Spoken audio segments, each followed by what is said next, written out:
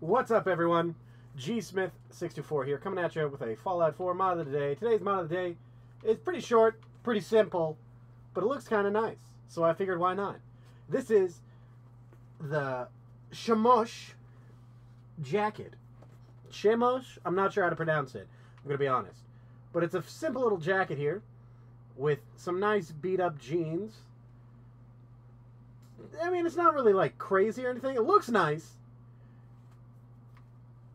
That's about all I got. It is considered over armor, so you will have to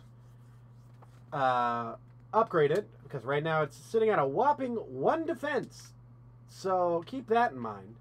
And you may be wondering, well, where do you get it then? Well, that's pretty simple, friend.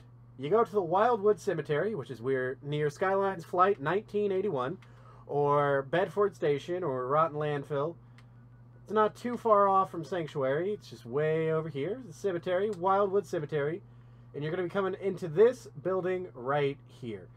It'll be sitting in this open coffin right here. There will be 2 of them. Only 2, so it makes it kind of rare. And, yeah, that's pretty much it. They'll both be right there. They're unguarded unless you go into that building. Because if you go into this building over here, it doesn't matter what happens. You go in.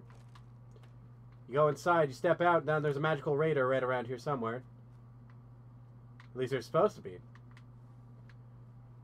So just keep that in mind. If you loot anything in here, right next door. Yep. There's that magical raider. So just keep that in mind. He'll be around somewhere.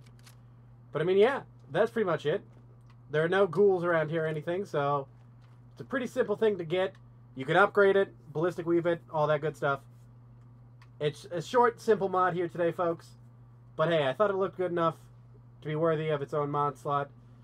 So, yeah. Xbox and PC, download it now. And I've been your host, GSmith624, and I'll see you all next.